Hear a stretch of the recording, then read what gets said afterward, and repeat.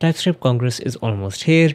Mark your calendars for September 21st and 22nd to connect with the vibrant TypeScript community and learn more about everything from tooling to testing. Git Nation were kind enough to connect us with the speakers so we could learn more about them and their talks at the conference. Today we will be talking with Ryan Cavanaugh from the Microsoft TypeScript team, someone I've interacted with many times over the past decade, but surprisingly this was the first time that we were on a call together.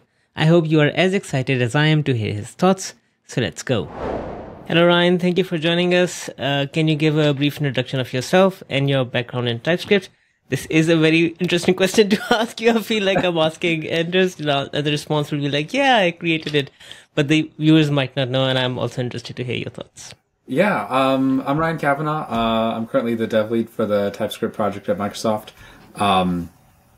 Let's see, I came to TypeScript back in 2012.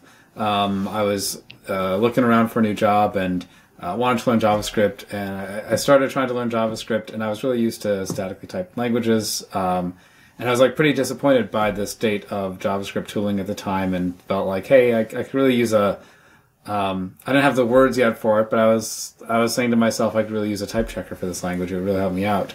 And then by chance I was in a meeting with Luke Hoban and Bill Ticehurst, and they had mentioned the TypeScript project, and I said, hey, can I come work on that? It sounds like it was just a bizarre experience to, like, you know, the previous night I was banging my head against the wall on some typo I had in my code, and then the next day I go into this meeting and they're like, hey, we have this tool working on to find typos in your JavaScript code, more or less. Mm-hmm. So yeah, I joined on as a tester back then, and was I set up the baseline tests and the / tests that we still use today, so that's really cool.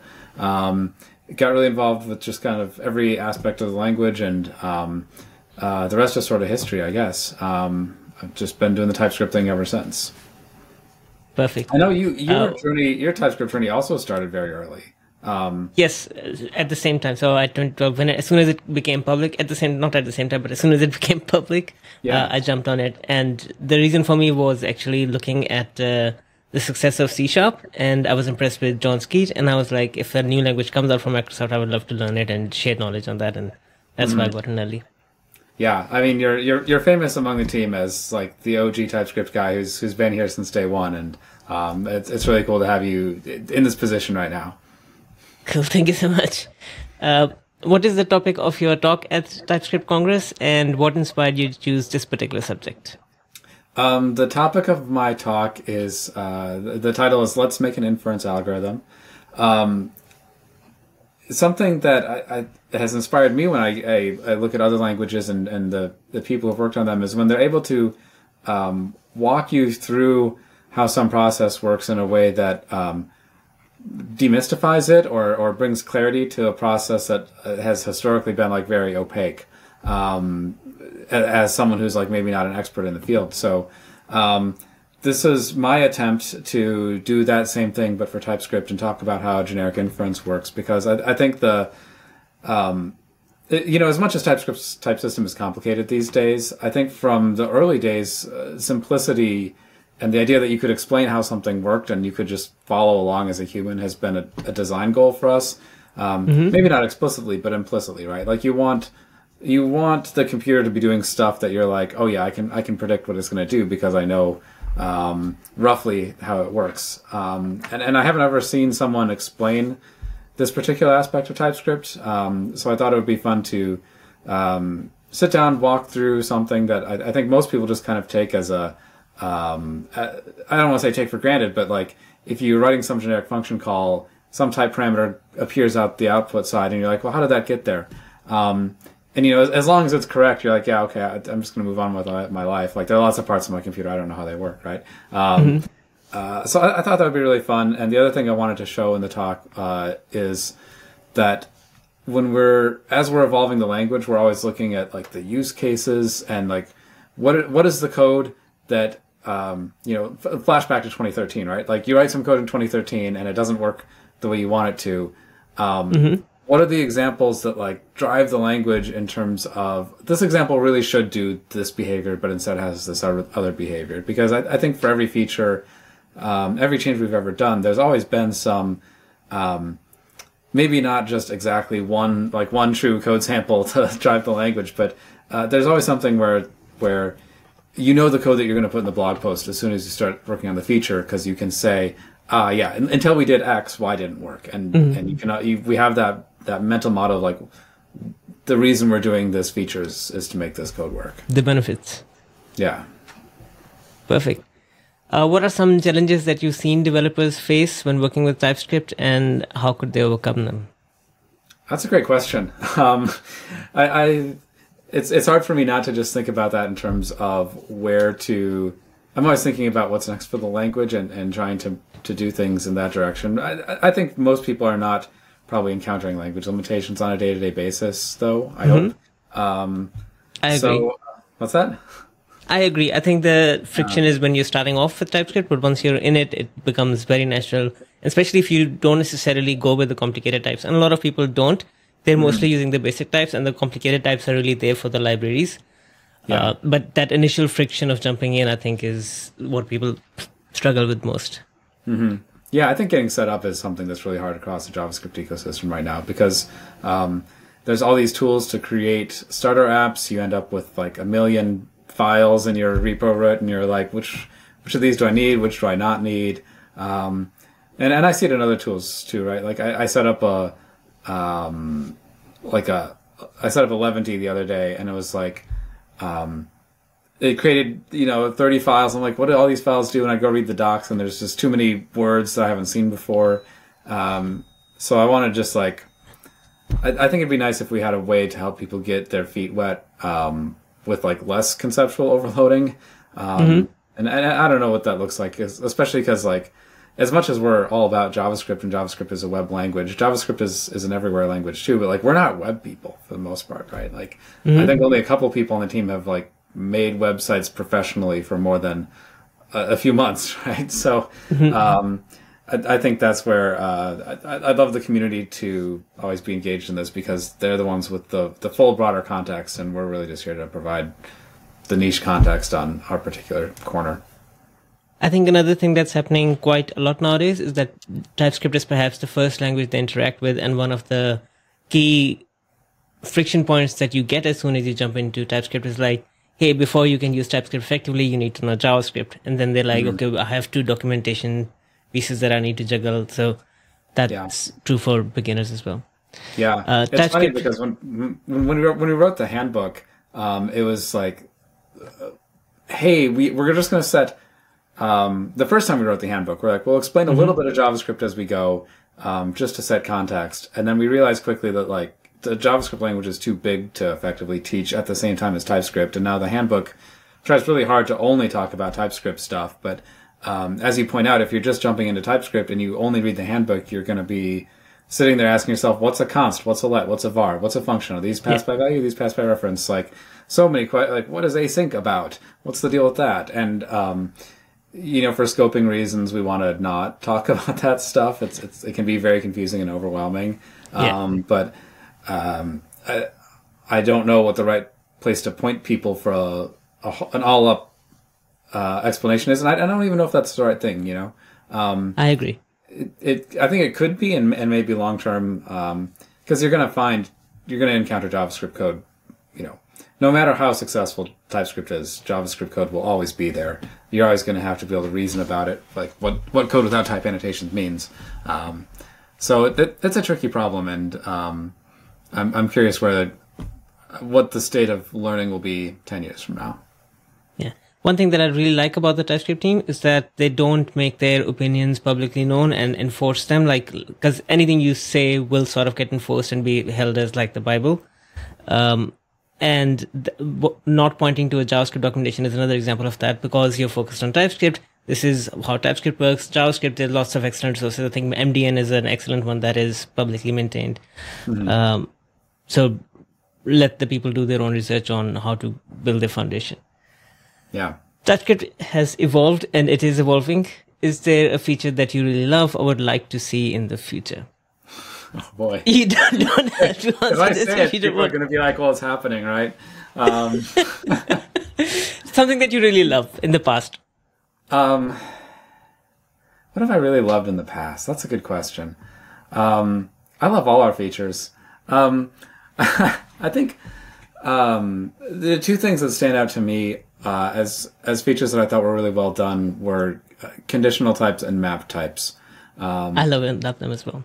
Yeah, those are both Anders' brainchildren, where we didn't know. The story for me begins with